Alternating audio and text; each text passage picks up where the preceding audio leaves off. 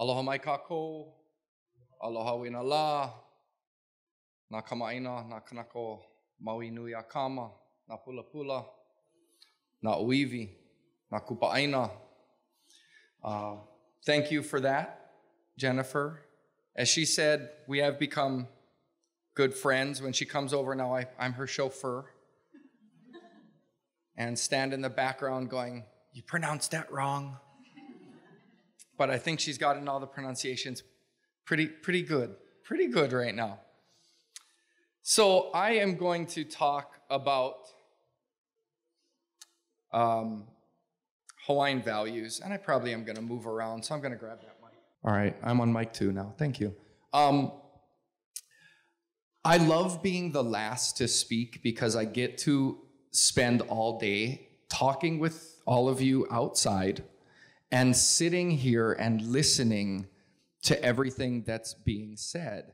And I can pretty say with a fair amount of confidence that I'm not going to tell you anything that you haven't already heard. Because I'm going to talk about Hawaiian values, I'm going to talk about cultural values, I'm talking about just what I see from my lens. Luckily, I don't have, and I'll tell you, I don't have a single fact in what I think I'm going to talk about. This room is full of people 1,000 times smarter, more eloquent, more dedicated to the work that you do and the life that you've created for yourself doing this work than me. Like Nicole was just saying, I just show up, and in 3 months I'll probably be somewhere else. I told her, don't talk about Mo'olelo Group. I don't even know what that means. I mean, I know what it means. I don't know actually what we do. But I just get to talk about basically the philosophical approach that I saw in Maui on that day, on the day after, and all the days following. And like I said, they're not going to be new because all of the people here, and I wasn't here yesterday, but all of the people from Maui have already said the words they're going to talk about. They talked about kuleana, about ohana, about kokua, about all these things, about the importance of aina. I'm just going to repeat things that they've already said as a good little wrap up, I think. I think that's what I'm going to do, if my slides work. So I'm going to either introduce or talk about a few different things. And I'm going to always try, and I tell this too as a reminder to myself, that I'm going to focus on the positive. And we have an olelo no eao. Olelo no eao are our Hawaiian proverbs. This one says, ika olelo ike ola, ika olelo ika make. That in the word there is life and in the word there is death. And we believe that you can think whatever negative thoughts you want, and it might not do anything. But as soon as they come out of your mouth, they become reality. So in that space between your thought or your na'au and what comes out of your mouth, you have to make a choice of whether to voice it or to not. Because we can spend all day, all life, every moment working on taking care of our community, figuring out a better response, focusing on the negative. And we can waste lifetimes and lives doing so. Or we can recognize that what should come out of our mouth should be spreading life, should be spreading ola, not death. So I ask all of us in this journey, hold me accountable as well, because I will fail all the time, to stay in the positive. That is what I see, though, with this group. I know there was a mention, an acknowledgement yesterday, but to recognize our Pomo, our Miwok, and our Wapo Ohana out over here, whose land we stand on. Mahalo to all of you for this. I always think of these lands, as Cecilio and Kapono called them, the Yellow Mustard Mountains in one of their songs. If you don't know it, you should check it out. It is a good song. Because I'm going to talk about our lens, at least what I see as our lens. And I have so many people, and I will say this right away, people like Kaliko, like Noelani, like our mayor, Rick Bisson, who are more culturally knowledgeable than I am. So any mistakes are mine and mine alone, not my kupuna. And I acknowledge that as well. Now, we always do something in Hawaii. When a local person meets a local person they don't know, and like Kukui said, they're going to find out they're related somewhere down the line, right? But we ask each other 3 questions, okay? And some would say, we go, ovai oi, yeah, who you? And what we're asking is, who's your family, this and that. But local people, if you're kind of part Hawaiian, maybe not, who knows, but we know you're from Hawaii, we ask you 3 questions. And my local people will know what these 3 questions are. The first question is, what school you went? Okay, and we're not talking about university, okay? We don't ask, what corporation do you work for? What's your startup? No, we go, what school you went? What high school did you go to? Because it places you geographically. It places you within an island, within a part of an island, and within that, it tells us a lot about you. Growing up in our place, and there is a dissonance in Hawaii and in Maui that I don't know if it's been reflected in any other disaster community that's experienced a mega fire. You all, if you're not from the Maui, you view Maui perhaps as a world-class destination to travel to. One of the top tourist destinations in the world. A place visited by 3 million people on our island a year, 10 million across the entire island chain. We who grew up in Maui view it as a small, agrarian, subsistence lifestyle place. We see it much differently. We see our home much differently than other people see our home. And that also is part of our culture and affects how we see the world. So we go, oh, what school you went? So we place you geographically. We know a lot about you geographically, right? We place you within space. And then we ask the next question. What's the next question? What year you grad? Okay? See, they're laughing because they know it's true. What year you grad? Okay? Because we want to know what generation you fit in. Are you my generation? Are you my older cousins, my younger cousins, my parents, my grandparents? So now we've not just placed you in space, we've placed you in time. Okay? And now we've got 2 points in space and time to figure out a direct connection between me and you, a person I've never met before. And then we ask the third question. Oh, you must know so-and-so. And we find out that you knew my auntie or my uncle or my cousin or my kid because we've placed you geographically and temporally. And now there is trust. And many times we've heard today, we in Hawaii, we move at the speed of trust. It's a saying I've heard Uncle Ed Lindsay say before he passed, who was Lahaina, who his son Ekolu often reiterates. And it's something I speak when I still do cultural awareness training for all of deployed FEMA workers. That's part of what my firm Mo'olelo Group does. I tell them, before you go into any meeting, whether it's with a community group, an individual, or a government agency, don't go in talking business first. Stop and think about how to find connection. Because it's been said over and over from Lorez and everyone, connection is how it makes it all work. Even if you're not from Hawaii, I encourage you, and that's what I love about what Jennifer has done here and everyone from After the Fire. And what she's created community. She's created points of connection, like a constellation that we can chart our way forward, right? That's what After the Fire does, and frankly, that's what these disasters have done. They've done them within our own Maui, as Kukui was talking about, sitting on the airplane, being with people that are born and raised in Maui that she did not know, that have been working in the disaster, and now getting to sit at the same table as them.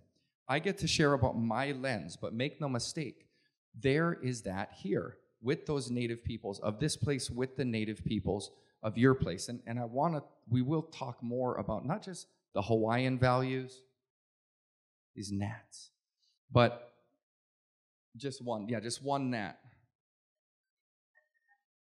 at each table. But I want us to extrapolate a little bit, right, from how you envision, when you hear me say these Hawaiian words and these Hawaiian values, what does it make you think about from your place, right? Because Indigenous values can shift how we deal with disasters, right? But Indigenous values are different than Western values. Indigenous values are reciprocal. They are always a two-way street. We do not have one-way values, like we do not have one-way styles of communication. We do not have hierarchical values. Our values are not something over something else. Our values are reciprocal, right? So these Indigenous values can shape how we deal with disasters, right? What is our response? But they also shape, as this last panel just talked about, how we deal with how they affect us, right? So all the way through the pipeline from initial response, from awareness, from prevention, mitigation, and finally recovery, right? We need to apply Indigenous values to this. I'm going to find where I want to stand at some point. So here's the deal. Culture determines response. We've seen many different responses, and for those people that have worked in this for much longer than I have, right, we see different responses, and those responses are determined by our values, right? Now, our shared values create culture, and here's the deal, is that what I love about this, what she's brought together, is a bunch of people that can talk about what values work and what values don't, and then figure out how to apply them, all right? Now, some of the values that I'm going to talk about are principles that can be applied anywhere, and some of the values are techniques, right? And there's a difference between strategy and tactics. We, I believe, have some pretty darn good principles, some pretty darn good strategies that can be applied anywhere, whether you're on the East Coast, whether you're in the Gulf, whether you're in the Pacific Northwest, because we figured it out. The same people that sailed across the ocean to land in Hawaii thousands of years before Columbus crossed the sea, these islands we traveled to by ocean, but they were formed by fire. And the concept of a disaster makes it feel like it is not a part of your life. And when Jennifer asked me to speak, and I told her that I didn't want to, because I'm largely out of the work now, she talked about how what she saw, and I apologize if you brought this up yesterday, was she called it and I asked her to clarify because it didn't make sense. She goes, when I go into places, I see a startled connection to the land. And I thought she mistyped because I didn't understand. What do you mean a startled connection? She goes, well, most places, when something like this happens, people are once again, or for the first time, have a relationship with the land that they are on. But for Indigenous peoples, it's not the same way. And what she saw for the first time in Maui was that we didn't have that startled connection because we were already connected to the land.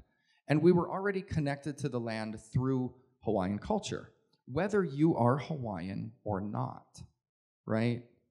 And for a lot of you, I know you know Maui, and you come here, whether even you just stay at the hotel, you get a chance to learn a little bit of Hawaiian culture, thanks to people like Kaliko and every single other local person that works in a hotel or in an activity or attraction and has an opportunity to connect with you.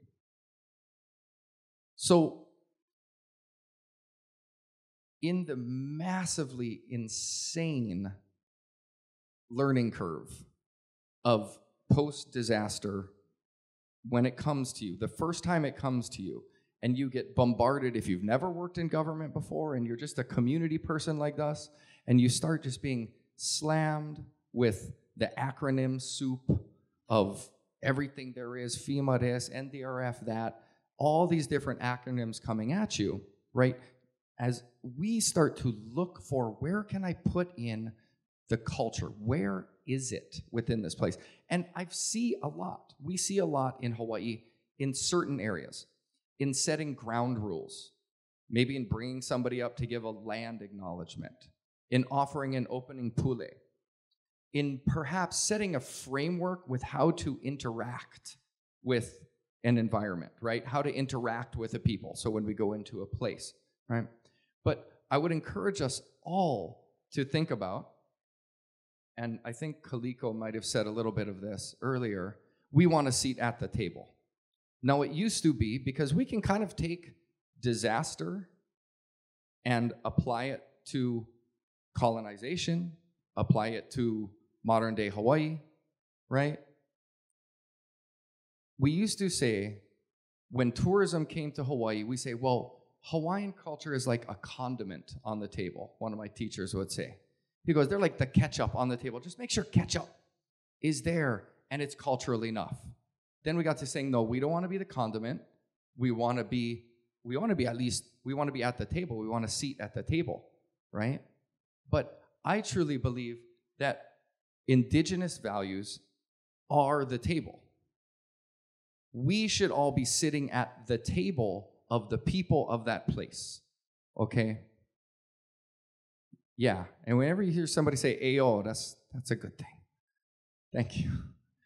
I saw this on Instagram just last week about a fire going on somewhere, so I borrowed it over here. Because we need to be the plan, right? And we brought up, what is the main obstacle? Well, the obstacle is the system. Well, so let's change the system so the system is Indigenous, and we're just applying the specific tactics and techniques that we need to, the money, the cash, the pipeline, to fit the Indigenous way of thinking, right? So just because we're just talking philosophically here, here's a couple thoughts, right? One, culture is based on rites of passage. It's based on ceremony. So when a disaster happens, we're not startled into a connection with it. We're already connected. In Hawaii, we are connected to floods through our gods. We're connected to the water through our gods and our mythology, and we are connected to fire in that same way. One of the most amazing rites of passage I've ever heard is a Maui one, and I don't know if Jolie is here. She was. Oh, so in Aotearoa in New Zealand, when in some tribes, when the men go away to war and they would come back, they would do something really interesting, and I believe I'm getting this right, but they would crawl through their a certain female elders of the tribe to enter the village. Because going away to war was essentially leaving the land of the living. Morality was different. The consequences of your actions were different. And returning home, you needed to provide those people, those warriors who'd been away to protect home, an opportunity to come back and re-enter life without carrying all that with them. Now, a lot of Indigenous cultures has this. Hawaii in some areas had similar ones, right? But when you look at Indigenous cultures, especially at these, incidences of PTSD are basically nil. The opportunity for them to rejoin the community are basically nil. And so when you hear the people that work in these mental health areas, right? Even if we don't have something there, what can we do to recreate that opportunity again? What sorts of rites of passage can we create for our community to be connected in the ways they need to, right? Because when the fire came for us, it was like war, yeah? There was no sleep. It was like we just went out and did what we had to do, okay? And every step away, whether it's in a place or an age, we can create rites of passage in this pipeline of recovery to find a way so that you get to be there, right? You get to be present in the space at that time. I've heard a lot of talk about community here, and there's a word, I do have to get you guys to say certain words. There's a word that we use a lot, which is ka-ko. Everyone say ka-ko. So ka-ko just means we, but it's an inclusive of the speaker we. So when I say aloha ka-ko, it means like hello to all of you guys, including myself, right? And many years ago, I was part of a working group with the Bureau of Ocean Energy Management. We were working on a framework to connect with the Indigenous communities in the Hawaiian community. And another Hawaiian elder, Uncle Walter Riddy, who comes from the island of Molokai, told a story about that island, which is very small and very rural, and all neighbors, people get a lot of baggage, and it's like, there's a lot of history there, right? And they don't always agree on stuff, whether where the fence line should be, or what happened when the dog came over and ate your chickens, or very big stuff. But when somebody gets married, when somebody passes away, all that goes away. And you know what? You cook food and you show up at the door and you take care of that person, you take care of that family, because you know that the we is greater than the me. And too often in our modern society, we will focus on the one thing that sets us apart as trying to figure out the 97 other things that make us in common. We love to do this. We love to focus on the one negative occurrence in our day as opposed to the hundreds of positive occurrences in our day. If we look at it from the philosophy of Kainoa, right, it says, hey, if you're in pain, I'm in pain because you're part of the collective we. And if you came to Maui during the time directly after the fire, that's what you saw. You didn't see individuals, you didn't see government and community. You did. You saw divisions all over the place. You saw fracturing, you saw infighting, you saw people disagreeing with each other, but it was not as important as the larger goal. It was not as important as the we, right?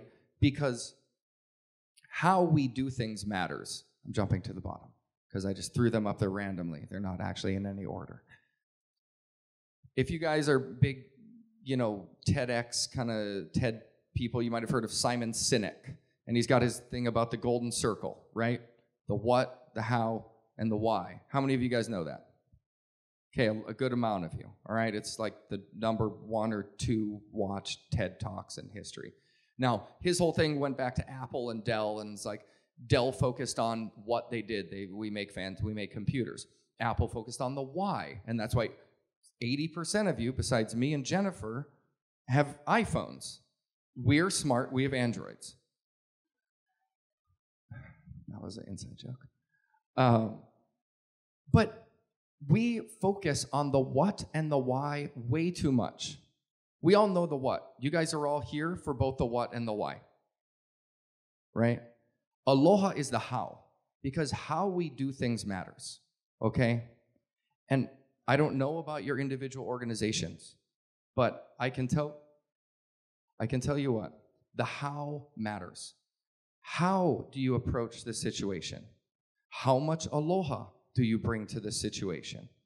Are you focusing just on the product or the process? Because the process is the how. It's not just a means to an end, right? So the how, I say the how is aloha, because if you apply aloha to it, then the what and the why will figure themselves out, okay? I got 2 minutes left. I want to talk about kuleana, and that's it. Everyone say the word kuleana. So kuleana means responsibility. And we think about responsibility in the Western concept as a negative, right? Oh, it's your responsibility to take out the trash. Oh, it's your responsibility to do the dishes. But in Hawaiian philosophy, kuleana means responsibility, but it also means privilege. Because if it's your responsibility to take out the trash, it means you have the privilege of actually owning physical things. If you have the responsibility to do the dishes, it means that you have the privilege of having food on your plate at your home. And a lot of people don't have that privilege, right? Now, kuleana is not just about what you can do, it's also about what you don't do. And a lot of people today, I believe, both in here and in personal conversations, talked about being wary of mission drift and knowing what your purpose is here and knowing when it's time to step away, right? If you look up kuleana in the dictionary, in the Hawaiian dictionary, right, you'll see authority, right, because it corresponds back to land, right? It's all about this place. So I encourage you, whenever you go home, I want you to go home and I want you to find out, if you don't know already, who the people of that place are. Now, because we've seen some really cool stuff. And for the first time ever, and this is something about I think this is something about CAL FIRE and prescribed burns in California. And I know there's a whole thing on that. And for the first time ever, when diving through the NDRF and everything else in FEMA, there's something now they're calling the whole community approach. How many of you guys know about the whole community approach? Now, the best thing I love, this is the first government document I've ever read that has the word philosophical approach. I thought, hey, that kind of sounds like ka-ko, okay? If we can apply a ka-ko approach to everything, we'd be in a much better place. I have the privilege of shutting down today. After this, I don't know where you're going to go, but in Hawaii, when we close a meeting, when we close a conference on a particular day, all the Hawaii people are worried about what I'm going to do. We usually end it with a certain thing. So I'm going to ask everyone to stand up. And look, I made the words for everybody. Hey, I'm going to bring you guys up here on stage with me, actually. So if we can have everybody who's outside come inside and everybody make just a big circle. All right, so culture is about ceremony. Culture is about doing things. It's not just about talking about things. So for those of you who've never heard this song, this is something we end with often. And thank you all for playing along with me. Because there's been a lot of facts. Yeah, that's good. Yes, good, you can. That's actually the protocol. There's been a lot of facts. There's been a lot of emotion. And Hawaii Aloha is about emotion. It's about recognizing our love for our land, but it's also about recognizing our love for those people who stood next to us and continue to stand next to us as we do the things we need to do. So if you can tell, we just go 1, 2, 3 down this thing over here, and all the Hawaii people can sing loud with me.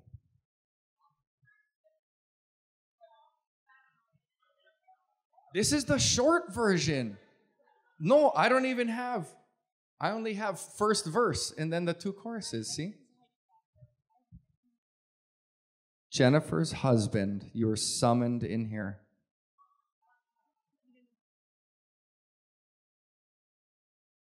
Yeah, this is the whole Lilo and Stitch Ohana thing. No one left behind. Mayor, you ready? I know you can sing good.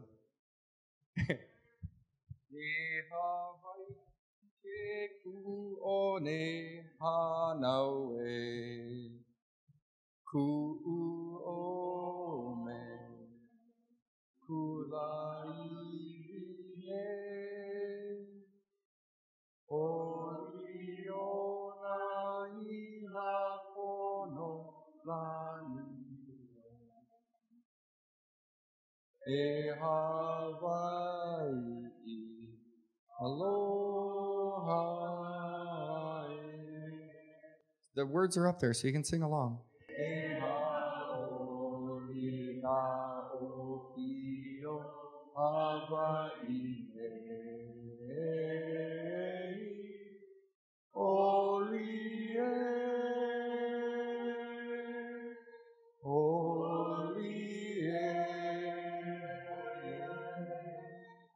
Mai na ahe ahe makani ha mai ne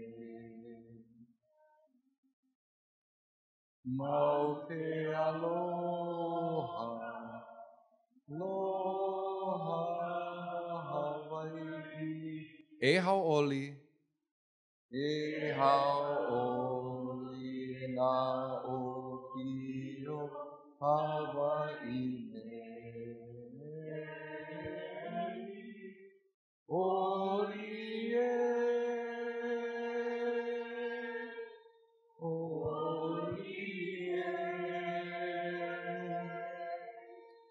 Mai na ahe ahe makani ha mai ne mau ke aloha aloha Hawaii Mau ke aloha, aloha Hawaii. Mau ke aloha.